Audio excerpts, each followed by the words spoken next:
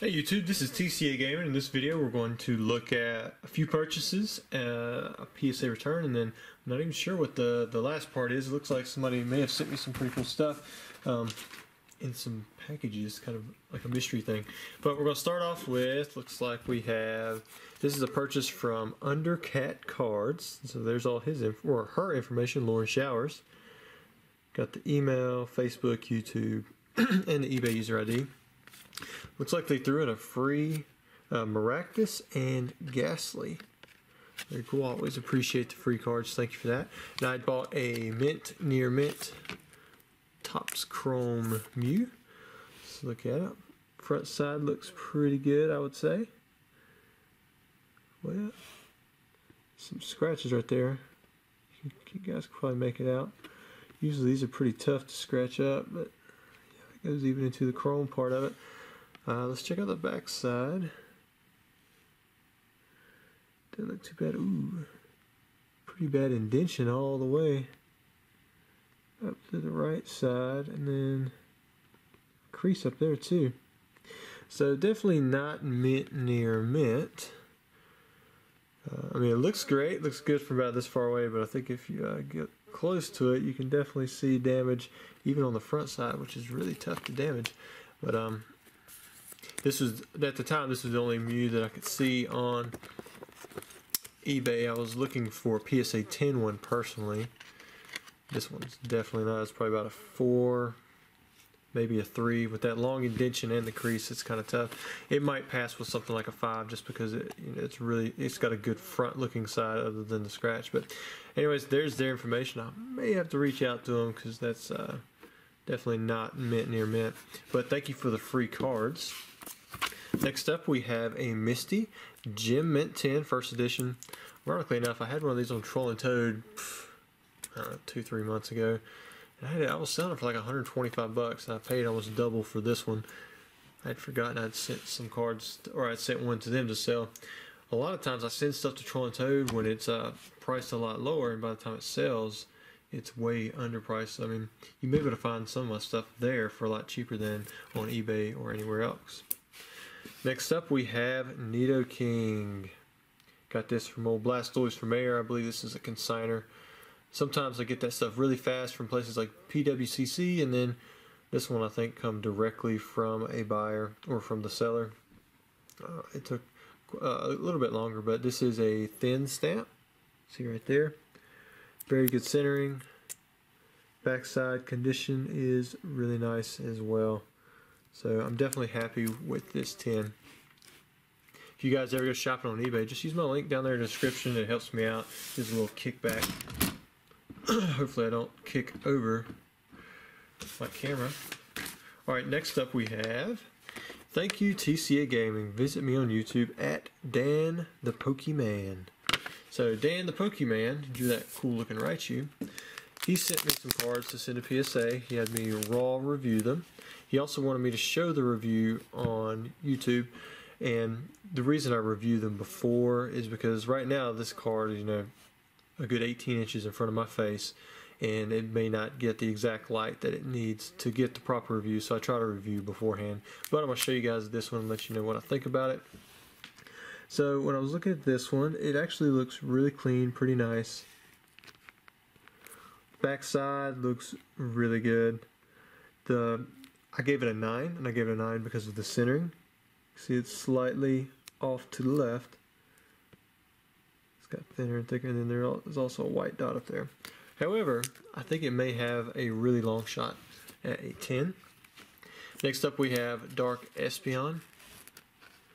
Now looking at this one, it looks pretty good. You see a little bit of a print line down here. I think I saw one in between the ears when I was looking at it in a strong light.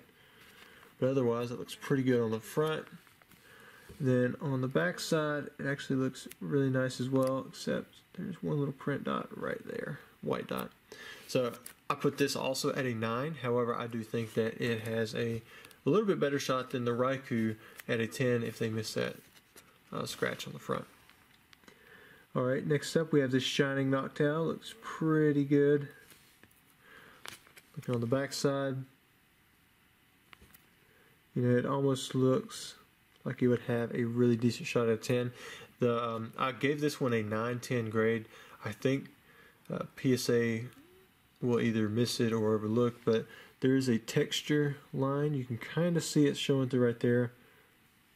And that's just from the shining part of the Noctowl. All Shinings pretty much have this. Well, just about all Shinings have it. I'm not going to say all of them. But most of the time, PSA does not dock for that.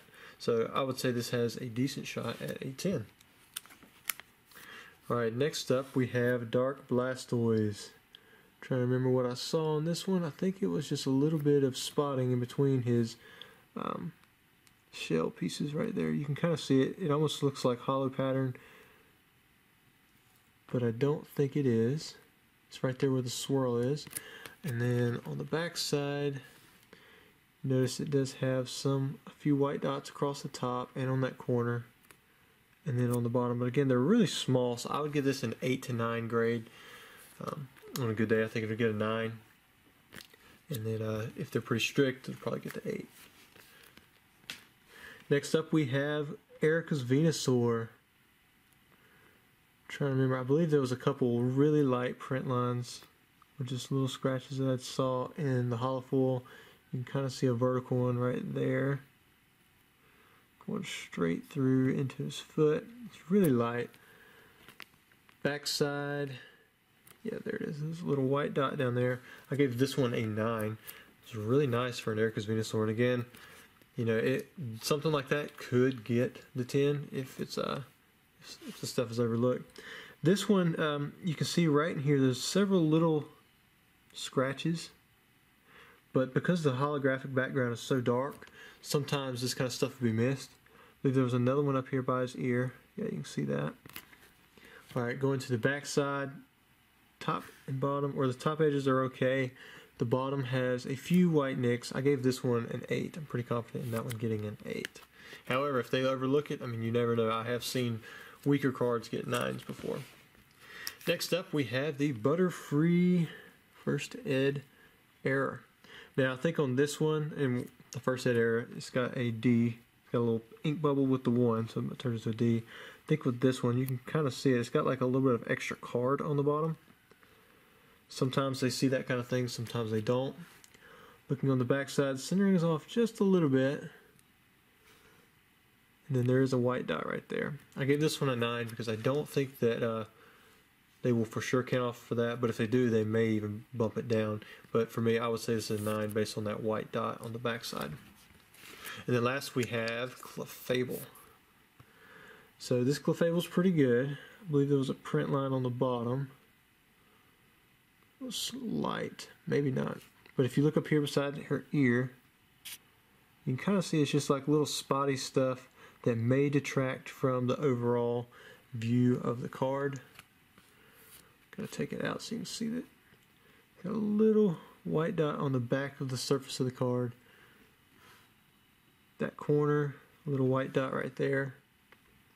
Again, nothing too big. I actually think this is a really nice example for the Clefable. I put it at an 8-9.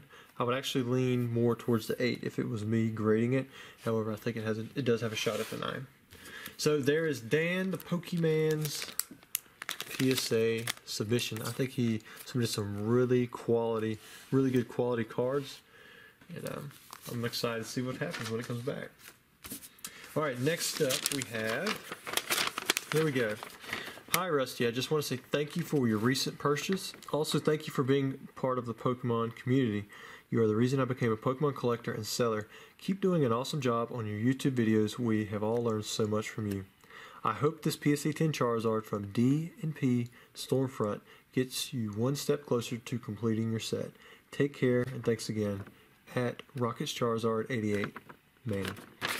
So, I remember buying this on eBay, but I definitely don't remember all this other stuff. We've got one to open first, second, and third. So we're going to open up this one first. Do it in the order that he has. Hopefully I don't knock over my camera. I have a tendency to jerk things. Alright. That's some masking tape. If you ever do use tape, definitely try to use that. Alright. Let's see what we got going on here. Ooh, first we have a Reshiram and Charizard GX. Look at that.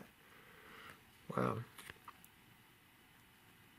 Looks like it might have come right out of a pack. It's got almost like a dark color to it. That's pretty cool.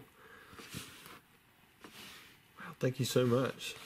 Card number 2 is... Oh, check it out. We got some art box. I believe it's art box. Action, or these aren't the action flips. Stickers. Let's see what we have in here. We're starting out with Charmander. We got the Charmeleon and... Oh, wow. Look at that Charizard. Really cool. So you could get these, they're like little silver packs. They used to be really cheap. I don't know if they still are or not. But you get 10 stickers to one of the packs. And then you could, just put it in the background. You could just put them on your binder or whatever you wanted to do. Some people grade these. Or at least I know that I've seen the action flip ones graded. I'm pretty sure I've seen these graded too. Alright, card number 3. Oh, look at that. You got the Charizard from the most recent chest tin. This one is pretty tough to get in a tin. I sent off several.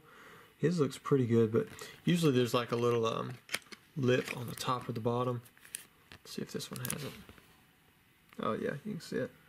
Just right there. I think that's going to make this one a pretty tough tin. I have seen a few online already. For some reason my submission that I sent out with this has been there for a long time. And look at all these Charizards he's getting me. Alright, number 4. Cool, we got the Charizard GX from Burning Shadows. I believe this was the original Charizard GX. Trying to remember, I believe it come out before the SM60. Yeah, because that should have been around the time of Shining Legends, and this was Burning Shadows was before Shining Legends. And then number 5. Oh wow, we got the Charizard EX from Flashfire. There was an 11, a 12, and a 13. The 13 was a Mega. The 11 was the one that was reprinted in the box. And then this is actually one of the harder to find ones, I guess because it's kind of got like a green, teal, or whatever color mixed in around the edge. So that's really cool. Thank you very much. And we still have 2 more packages to go, so this is what he wanted me to open up second. Let me pull it away from the camera. There we go. This rips off a little easier.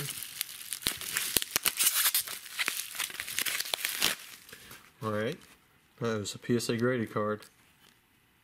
Oh wow, check it out. We got an Evolutions Charizard. Wow, thank you so much. Mint 9. Beautiful condition. I've never actually graded a 10 in this one. Down on the holo, I think I've graded maybe a few reverse holos, and I've graded a 10 for a customer before on this one. But I'm still looking for the 10 myself, so a 9 gets me really close because I am working on that Master Charizard collection. Alright, last up, this is the 3rd package. Feels kind of thick. I wonder what's going to be in here. I know there should be one thing in, at least. There it is. This is the one. Alright, so before this was, the reprinted, before the original base set was reprinted in base set 2, there was also a reprint in Legendary Collection, and then there was also a reprint in Generation 4, which was in Stormfront, and that's what this is. So we've got the Gem Mint 10 Stormfront Charizard. Now I was a little hesitant on this one because the centering is off somewhat, but you know what? To me, the condition on it looked really nice from what I can see. We're going to check it again now. Oh yeah. Got a little bit right there. That piece is on the case. So, great looking tin. I'm okay with it being a little off center, but perfect, man. Look at all this other stuff that this seller threw into. I thank you so much for that. That is very generous of you. And I will definitely be putting this back into my collection, and maybe some of these other ones will get 10s too. So thank you very much, Manny. And then last for this video, I'm going to show you guys a little uncut sheet that I picked up. I'm going to tilt it up. I've got a couple of these. I try to pick them up whenever I can. This is Topps Chrome, and you can kind of see it's a 3x3. It's got Weedle, Meowth, Metapod. You got the Golbat. Ivysaur is a cool one to have in the middle. Beedrill, Abra, Dugtrio, and then it's also got the Venusaur. You can see on the back side here, these actually have a shot at being Spectra, Sparkle, or Technochrome as well, but I've already looked over all the cards on this one, and none of them are that variant holo pattern. But if you ever see these, I picked this up for 25 bucks. Honestly, I think they're worth closer to 100. I'm not 100% accurate on that, but like I said, I thought it was a pretty good deal, so I picked it up. And I put it back in my uncut sheet collection, which continues to grow. Maybe I'll show you guys that one day. Anyways, I hope you enjoyed the video. Thanks for watching.